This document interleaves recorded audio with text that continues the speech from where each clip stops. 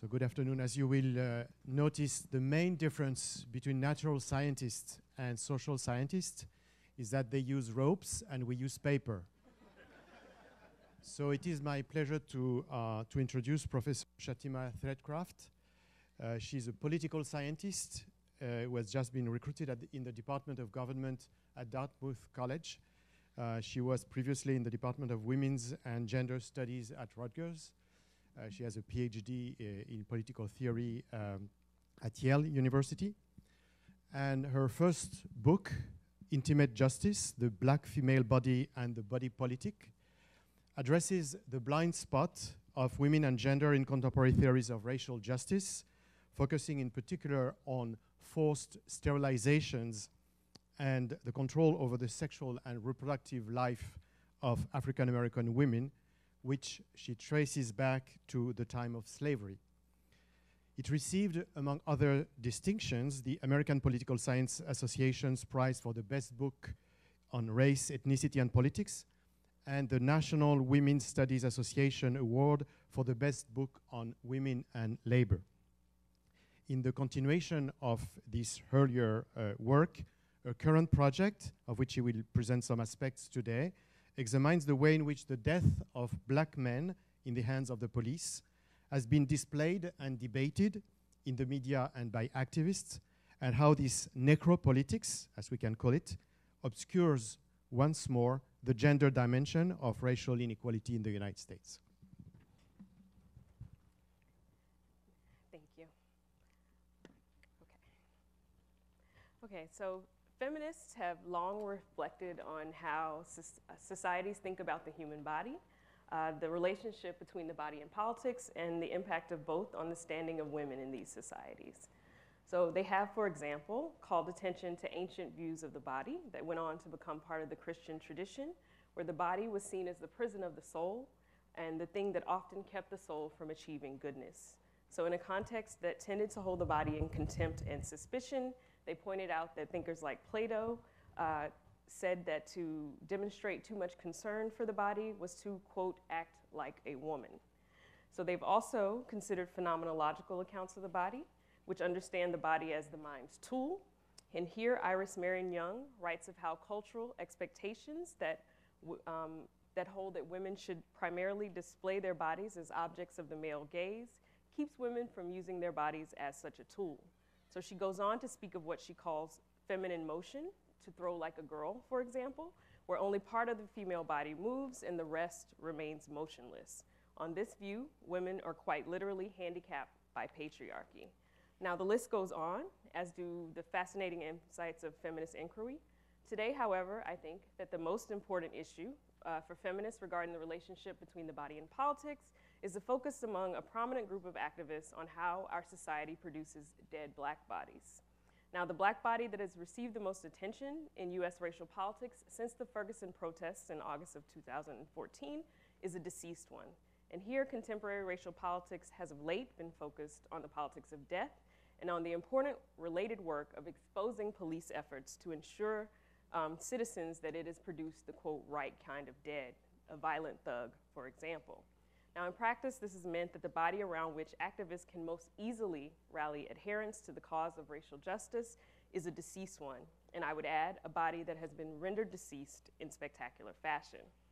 Now, it's important to remember that this is not the first time in US history that blacks have rallied around the bodies of the dead and around the spectacle of black death. So another important instance is the US anti-lynching movement in the late 19th and 20th centuries. And in fact, there are many similarities in how activists in both eras attempted to intervene in the politics of death or attempted to change a political order that all too often produced dead bodies. Now, one similarity is in how activists have challenged the meanings assigned to the bodies of the black dead.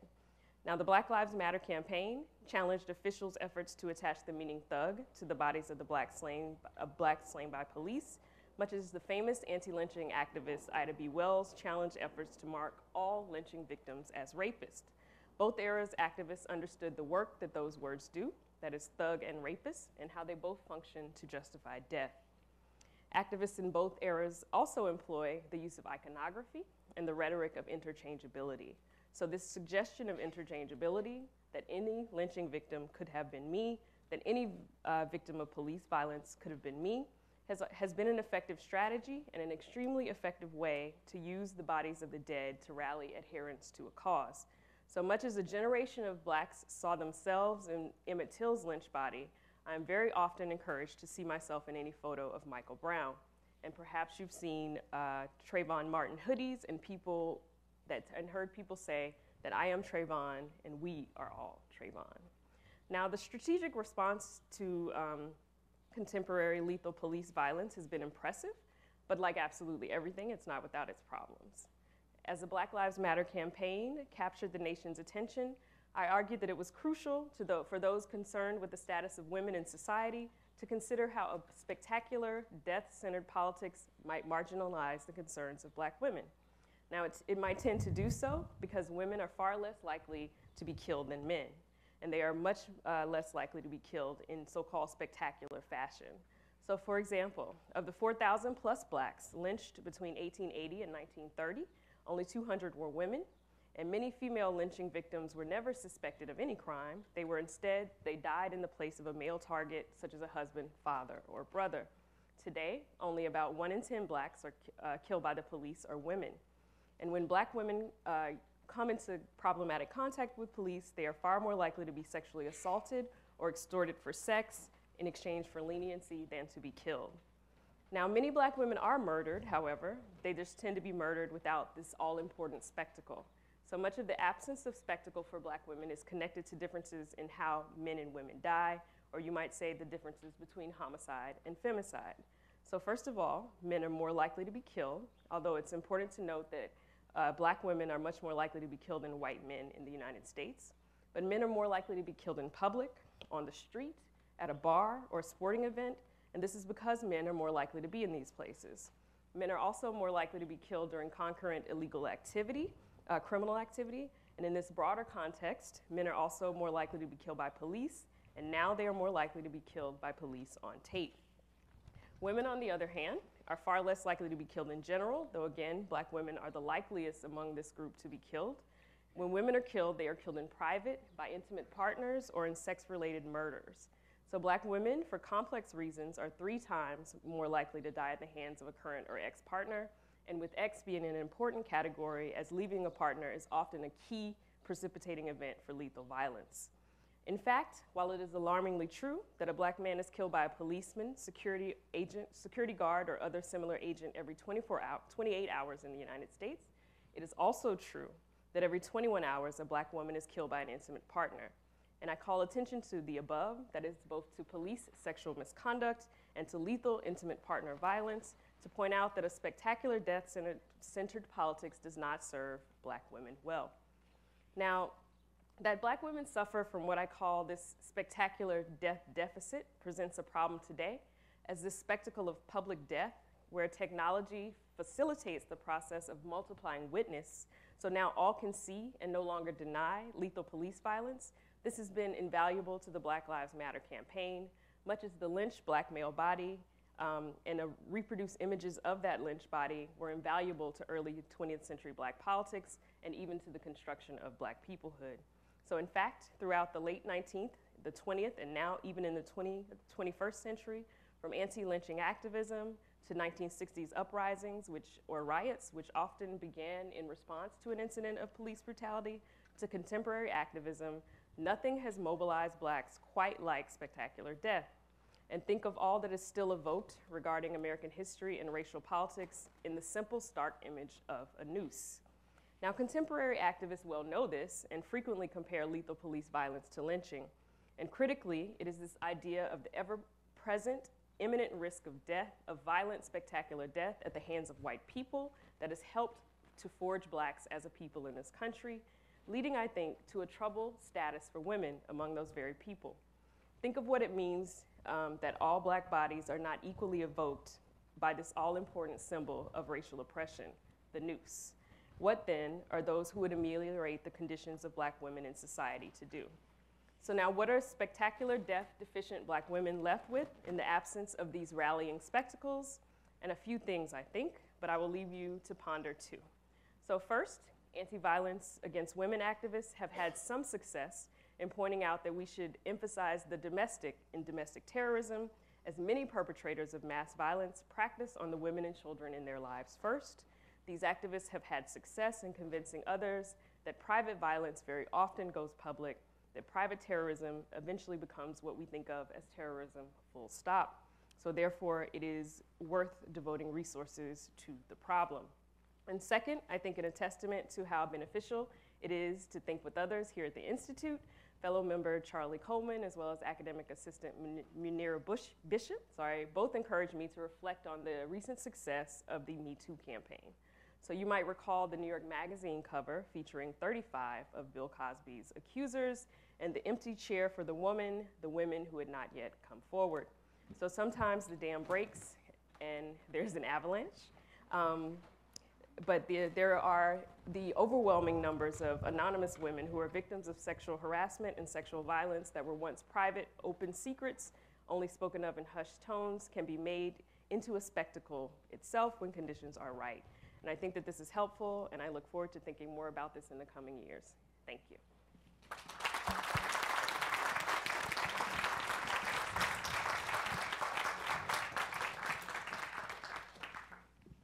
So question and comments? I'm wondering about the death of women, and especially black women, not in a public spectacle manner, but in the private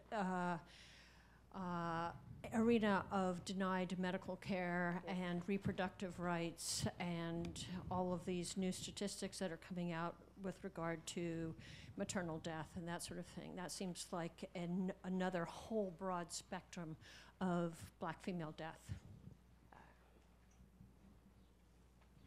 Yes, so you're thinking about the recent New York Times article about the greater risk of maternal and fetal death among black women. Absolutely, and I think that it is connected to this work that I'm doing and a little bit more connected to the first book project I did because it was much more about reproductive rights, but it is a connection that I didn't make between the two. And, you know, not to, I guess, stereotypically connect, you know, masculinity and maleness with this facing death and put women in a category of being about life and birth and things like that, but I do think that they have a lot in common, and I do want to think about that going forward. Thank you. It is remarkable that the United States, which has the highest by far level of expenses for health, twice as much as the second country in the world, is ranked 55, I think, 55th in terms of maternal mortality worldwide, which is the level of countries like Armenia or Algeria. And this is also, this discrepancy shows that not only the health system is very unequal or unequally accessible in the United States, but it also speaks to the fact that much of maternal mortality, which is a topic on which I worked some years ago, but not in this country, is not due directly to healthcare or lack of healthcare, but to the social, the living condition of these women more generally. So the two elements play a very important role: living conditions and healthcare.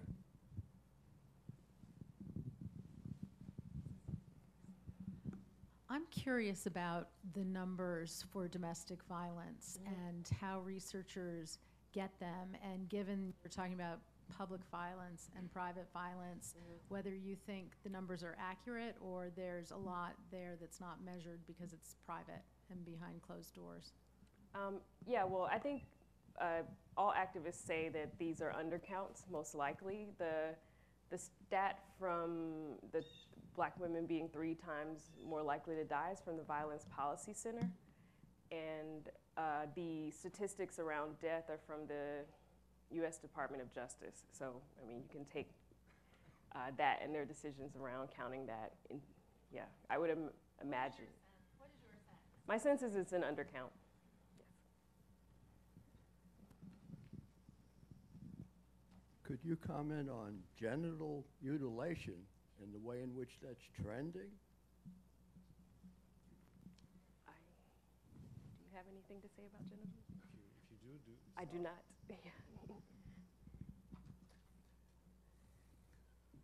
Well, there's the trend is that in many countries, not so much due to international campaigns, although they play a role, but much more due to the local activism of women organizations from the countries where these female circumcision or mutilation occur.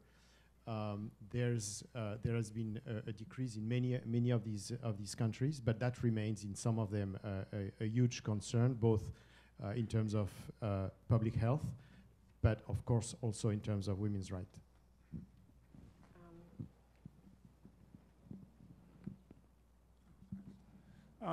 I understand that in Argentina at the moment, a lot of women are being killed by their partners. Yes. I think this is true news. I believe they call it femicide or something. Now the percent of the proportion of Africans in Argentina is extremely low. Yeah. So is there any similarity between what's going on there? Do you know anything about this and what's happening, say, in the U.S.? So I don't know. So I know, historically why there are very few Africans in Argentina, in that they were, I wouldn't call it genocide, but there was a historical sort of getting rid of them. But I think that broadly, it is the feminist bromide that the most sort of the critique of a liberal understanding of where danger comes from in society, to understand that the most important source of danger and violence in a woman's life is most often not the state, it is in the family. And so when you say the term, or the use of the term femicide is to refer to the death of women, the murder of women because they are women. And so it being connected to intimate partner violence would make it broadly similar with how women die around the world. So just a small complement to that answer. First of all, what Shatema has described is a worldwide phenomenon. It's not specific to the United States. It's not specific to Argentina.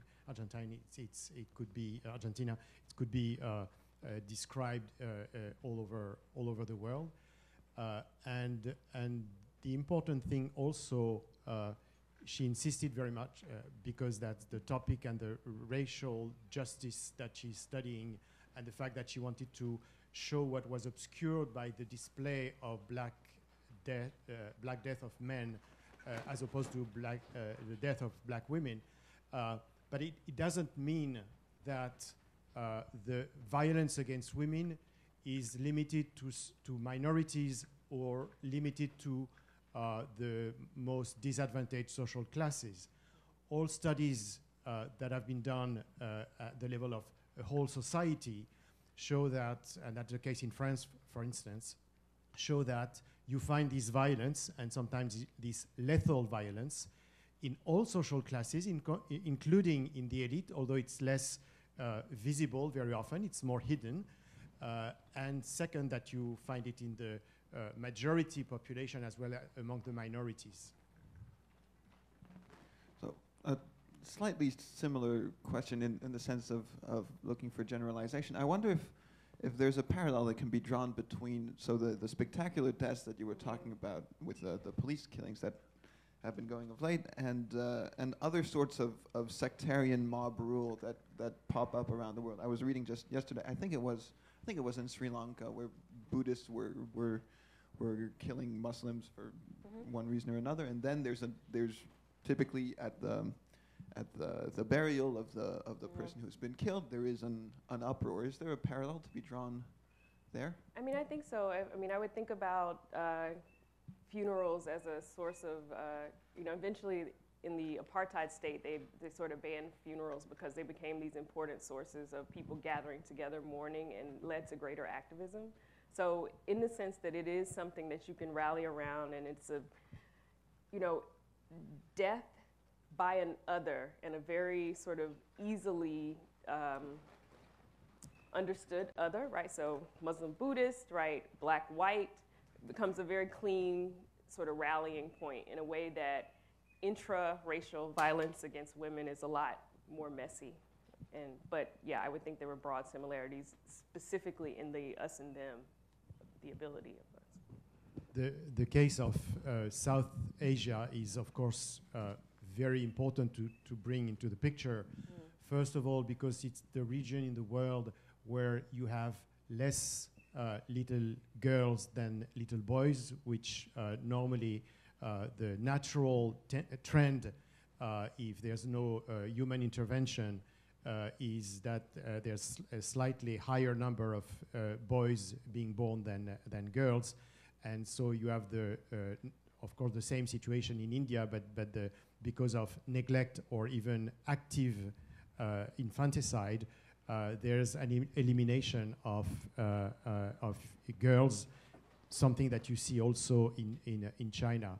And the other element is for adult women. They have been in the conflicts, including religious conflict, the ones you mentioned, and that was the case at the moment of the partition of Pakistan and the birth of Bangladesh. But that has been, again, the case in the killings of Muslims by Hindus, for example. Women are especially a target, and they are target not just by being killed, but by being raped. And this is a topic on which our trustee, Veena Das, the anthropologist at Johns Hopkins University, has dedicated a good part of her work. Could you say something about the role of the media, in particular social media, and our kind of visual culture? How does that change this whole discussion? Yes. So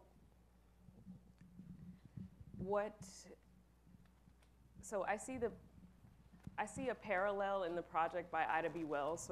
So Ida B. Wells in the 19th and 20th century was writing back against the media that was sort of helping lynchings, helping to both justify and also sort of making lynchings happen.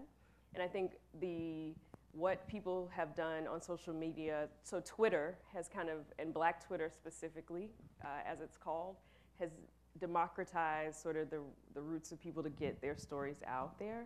So the mainstream press reports on Twitter and the things that trend on Twitter, and a phenomenon that people started to acknowledge around 2010, 2012 was that Black communities in the United States, tightly networked communities of Blacks on Twitter, were able to drive the trending topics on Twitter throughout the world. So newspapers, the mainstream press got beat writers on what people were talking about on Twitter. So hashtags, social media hashtags like "if they gun me down," which took different photos of people in sort of street clothes and more stereotypically African-American youth attire versus people in their army uniforms or how they would go to work. And they asked the question, it was hashtag "if they gun me down, what photo would the media use of me," right? And so they have long since, I mean, this started with Hurricane Katrina and the two photos side by side of the white family foraging for food and the Black family looting, and this sort of understanding of how differences in how the press were depicting Black people created some of the problem. And so this critique of, so what social media has allowed, and they've been important since Trayvon Martin, I would say he sort of is a watershed in that it has allowed people to sort of speak back to how to press, mainstream press depictions. Thank you. I'm wondering about the ways in which the discussion of these spectacular deaths have helped the discussion of those that are not spectacular. And I'm thinking about this morning reading in The Guardian about the museum that just opened, the Yes. lynching museum. The images that were published, I think, given what you've stated about the stats about women versus men being lynched, the images published seem to show an equal number of women Is that right? to men, and I'm assuming that was conscious, if not to represent the realities of lynching, at the very least to demonstrate that it wasn't simply a gendered male phenomenon. Mm. I'm wondering if there are ways in which the spectacular has been incredibly productive in the discussion, or if that's possible. Is it always invariably a distortion that then needs to be corrected? Yeah, I mean, so I think that, you know, I'm in awe of anti-lynching activism, and of course I remain in awe of Ida B. Wells and others like her. And I think that these spectacles are productive in the sense that they gather people together. So for example, the NAACP and its sort of constant use of lynching throughout the early part of the 20th century used lynching to drive interest in other causes. It's a rallying event, something that drove membership, got people to sign up, and then support the cause of voting rights or other things that they wanted, and civil rights that they wanted to do. So yes, I do think spectacles can be productive. The thing I wonder about, and I think that this happens in many conflicts around the world, is if symbolically you sort of represent Black oppression with a noose, are women's experiences as universalizable, like so that what happens to women can stand in for what is happening with a people.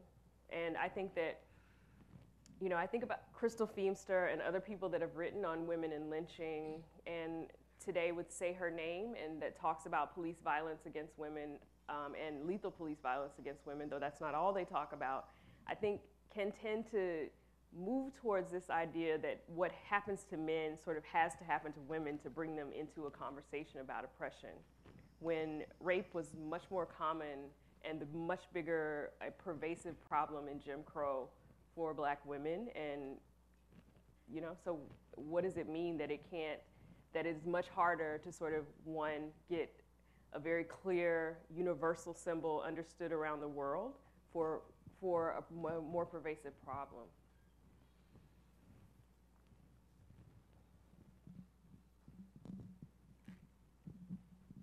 I have a question about the bodies of Black children in a very particular context.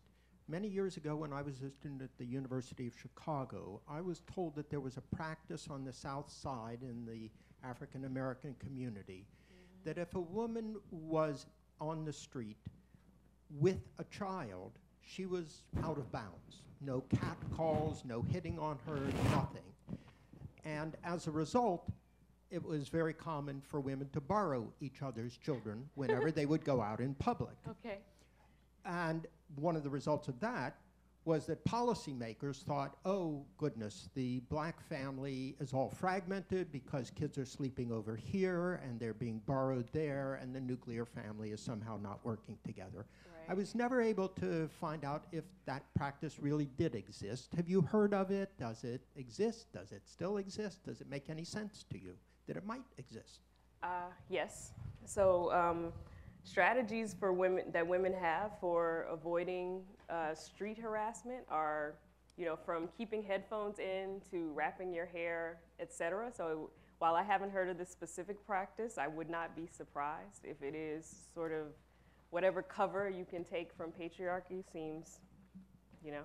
Now, that, and then furthermore, from the Moynihan report, that people would see something and then report it as disorder, as Blacks stand for disorder in our culture in a certain way, also does not surprise me.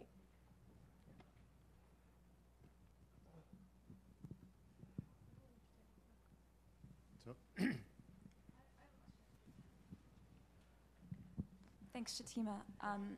I have a question about the way in which Black female bodies have been spectacularized around Black male death as symbols of resistance. And so I'm thinking in particular of the photo that came out of Missouri of the young woman standing up to a line of police officers in riot gear. And so how, I mean, that's another form of spectacularization that is useful and not useful. So I wonder if you could talk about that. Kind of productive, maybe not useful is the right word. Yeah, I mean, so in sort of the politics of death, this role where we understand women as playing the role of the mourner, right? So the mom, and sort of scolding Mike Brown's mom for not mourning correctly, or this staging where the police or the DA or whoever trots out the family that then asks for calm in response to the situation. I mean, I guess I would say I'm more partial to these images of, so there's the one from the civil rights movement of the woman sort of batting the gun away as she's walking around, and the image of the woman who sort of has this long flowing dress and she's presenting herself to the police to get arrested. I mean, that seems to me like I prefer that to the mourning, right? But the emotional and collective labor that women are sort of expected to do and have done in a cause that disproportionately would benefit Black men. So both from the Black Lives Matter, so both from Ida B. Wells being the lone anti-lynching activist for a decade before others came in, to the fact that the Black Lives Matter campaign was started by 3 queer Black women, right? And the arguments that it is heterosexual men that people show up for, and when the different kinds of things that happen, so the tremendous amount of interpersonal violence to which trans women of color are subjected that don't occasion, that look a lot like what happens to women, right? It's this death in secret, and then it is the further erasure of not being written about and pretending like it didn't happen in discourse, right? So that all of these things where people kind of can respond and react and understand what happened to a Black man as racial oppression, and they're much less able to, right? So it becomes both the work that women and the LGBTQI community in the United States are doing that's not reciprocated can become a problem as well. Yeah. I don't know if you want to comment on the fact that what you're talking about, which is the display of dead Black bodies, that seems to be so obvious to us, so self-evident today, as only 4-year-old or 5-year-old. And in fact, although it seems to be spectacular because it's in the street, because it's in front of everyone, until very recently, it was not at all in the public space or public sphere. And I remember when I was working in France on the police, and I was telling... Well, there it goes. Sorry. Papers. That's the advantage of ropes. Yeah. They don't fly. So when I was doing my field work on the police, and I met a friend who was working at the time in Philadelphia, and I was telling him that after each death of a young man, mostly from minorities and from housing projects in France, there would be a riot, local, and in some cases it could even become national riots, as in 2005. And he laughed and he said, well, this is not even imaginable in the United States, or if it were the case, there would be riots every day. Yeah. And of course, and that was 2 years before Ferguson. So and at the time, you may have noticed that political scientists and historians in the United States were writing books about why there's no riots in the United States after in the current context, while there would be in France, for example. They did this comparison. So there's something that is always remarkable in the fact that some events suddenly become spectacular, right, and start to make sense, and of course not spontaneously, but through the work of activists. So that could be the case also for women. I think so. I mean, so for anti-lynching activism, you get the development of the technology of photography. And I think for police violence, I would have to say hip-hop is one technological advancement that becomes important in that. And then social media today, I think. And so the people who were organized around Oscar Grant in Oakland and a couple of other things that had happened sort of were ready, I think, for the moment that happened around Trayvon Martin. And I think, social media had really grown up by 2014. And so those groups of people then sort of joined and were ready with direct action. But yeah, so I guess the not unlike sort of all the background organizing that went into the civil rights movement and the Montgomery bus boycott that sort of crystallizes into a thing, but we don't know all the things that have been going on before, but then you're sort of ready to jump on the event. I think that has been important. And again, perhaps with the Me Too campaign, maybe it is at a turning point, and maybe we'll see things be different. I have one thought about why things became so spectacular, moved out of not being commented upon, and then becoming spectacular and being a subject of comment, is Obama. I mean, he raised the figure of the black man to someone who was intelligent and dignified from the thug. And so Obama was not a thug. And so Trayvon Martin occurred during his years as president.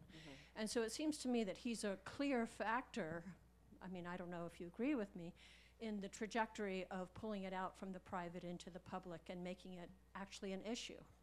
I mean, he definitely raised something for black people, but I mean, maybe it's more important what his presence raised for white people that sort of leads to where we are now, I would think.